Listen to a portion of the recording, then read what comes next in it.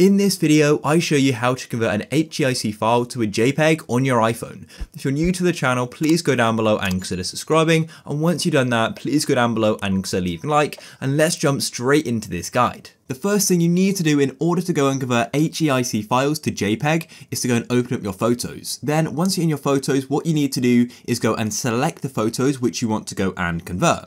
So in this case, I know this image here is definitely an HEIC image. So I'm going to go and select this one here and this one here. Screenshots don't tend to be HEIC images. It's only images you've taken with your actual camera. Then once you've done that, you then need to go and tap on the three dots in the bottom right of photos like so. And what we need to do is go and press on copy, which is currently the last option. It may be slightly different for you, but it should be similar. So go and tap on copy. Now, what you need to do is close off the Photos app like so, and you need to go and open up the Files app. Now, the Files app should be by default common on your iPhone.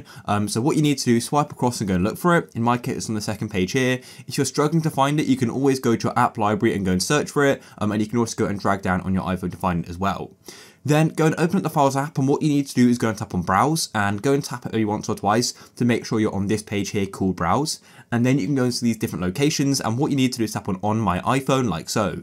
Then what you need to do is go to the top right and go press on those three dots because we want to go and create a new folder for this. Otherwise, it just makes your phone quite a mess. So go and tap on New Folder like so, and we're going to go and name this Convert like this. You can name it anything, that it doesn't matter. Then once you've made the folder, go and tap on it like so. And then what you need to do is just hold your finger anywhere in this folder like so. And after a few seconds, you're going to get this list of options. And what we need to do is now go and paste the photos we just copied. So press paste just like that. And as you can see, we've now pasted these images in, and these are now JPEGs. And you're probably wondering, how do you know that? Well, if you go and hold your finger on it and press get info, then as you can see, it now says kind JPEG image. And for this one here, it's also going to go and say JPEG image. Basically, it automatically goes and converts it when you go and paste them out of the Photos app.